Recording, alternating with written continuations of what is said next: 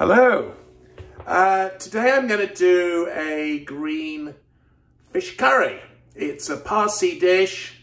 I think it's absolutely delicious. So let's see how it goes. So first of all, what we need to do is get hold of the fish. I've chosen cod cheeks and I'm going to squeeze some lime into it. It's about 4 teaspoonfuls of lime. I want to get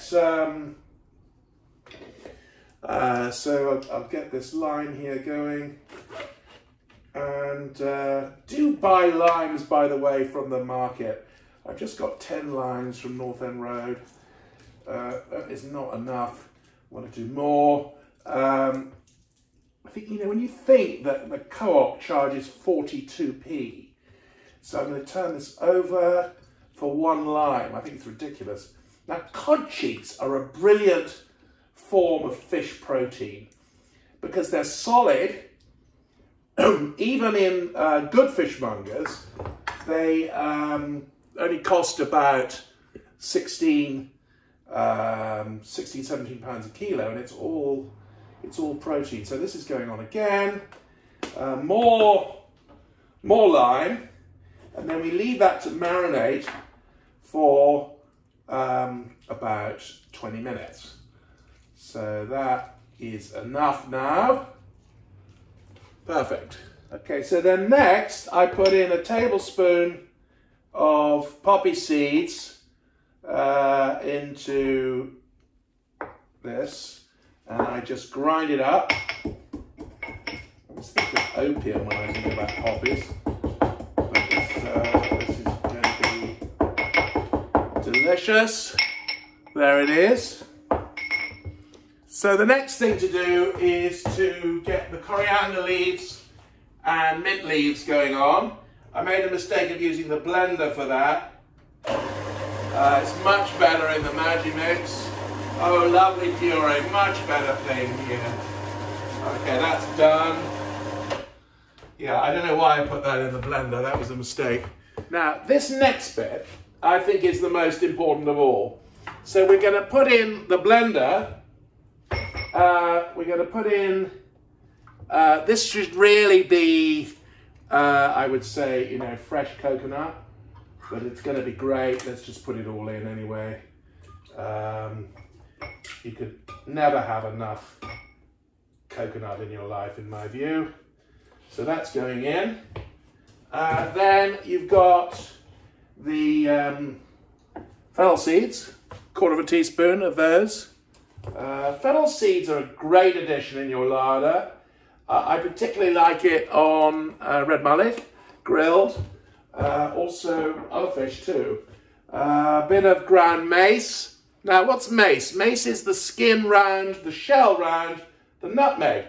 Did you know, by the way, that in the olden times, gentlemen would have a fob watch with a nutmeg grater because nutmegs were very expensive, and you wanted to put a little bit of nutmeg grated on your food to show how important you were, rather in a way like being above the salt. Now we've got cardamom puree.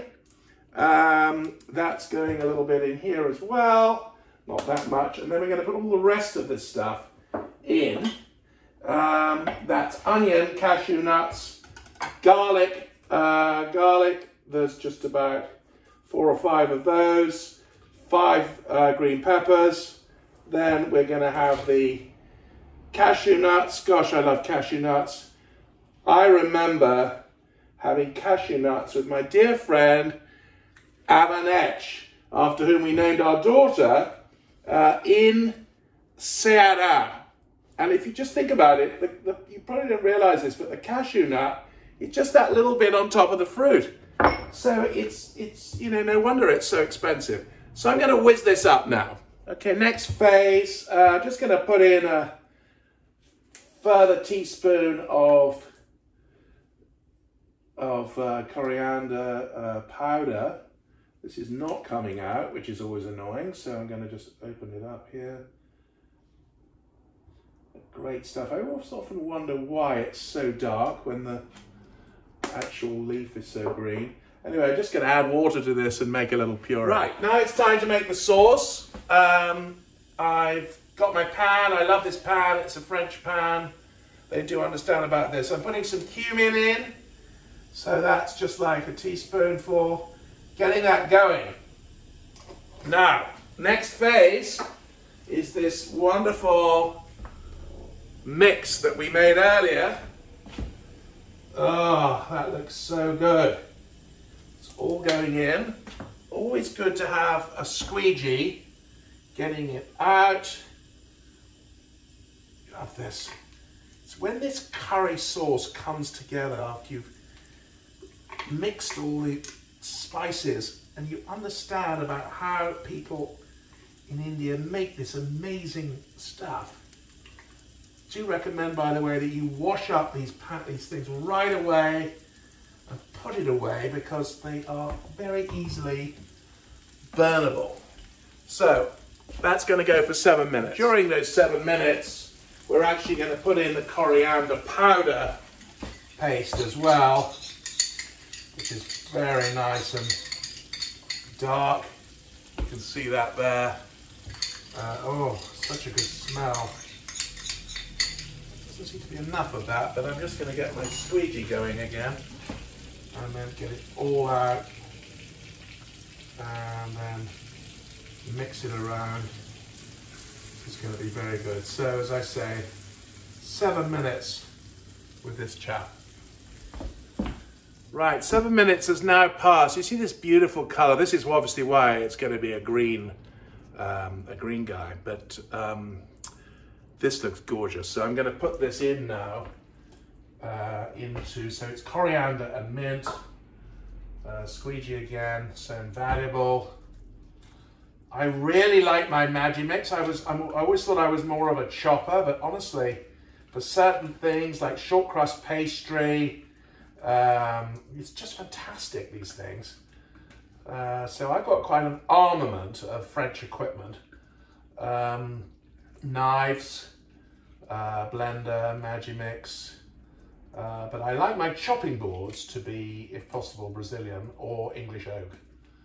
I am, after all, English, really, but I like to think I'm Brazilian sometimes. So, but anyway, English oak reminds me of my heritage, of which I'm proud, obviously.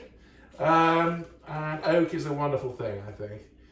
In fact, all the wood we have in this country is magnificent. I particularly like cherry tree for umbrellas, but that's another story. By the way, you wear an umbrella rather than carry it. Right, so this is now ready to have the fish going in, but first of all we put in the rest of the lime, so we make an extra lime. I also put in a teaspoonful of sugar. You know what I think really is good is jaggery, which is the Indian palm sugar. So 300 milliliters of water, and then you bring it to the boil. So we'll put that up a bit, and then we're going to add the fish, and then it'll be cooked.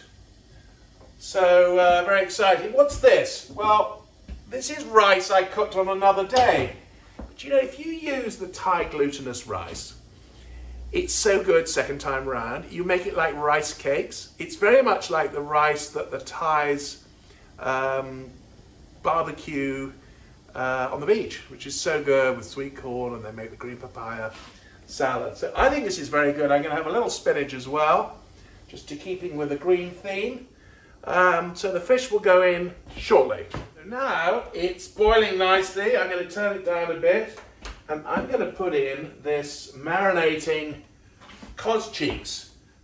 Probably won't put in all the marination oil. I never feel like one's supposed to do that, but it's fine to have a little bit in. And then we're going to cook this for like 5 minutes or so.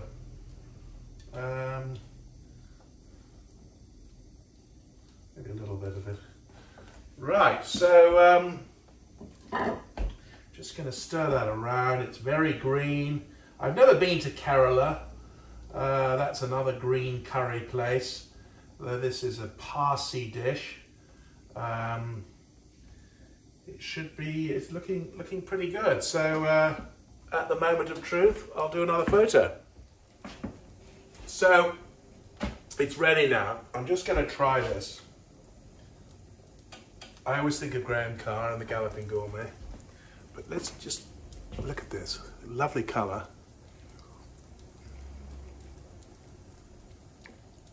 Oh, it's got so many things going on.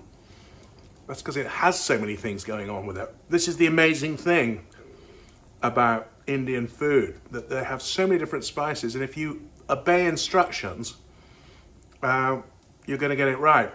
This is a great dish. You can put anything in it. You can put chicken in it if you want. Absolutely love it. I will show you the finished article in 1 minute. So here it is.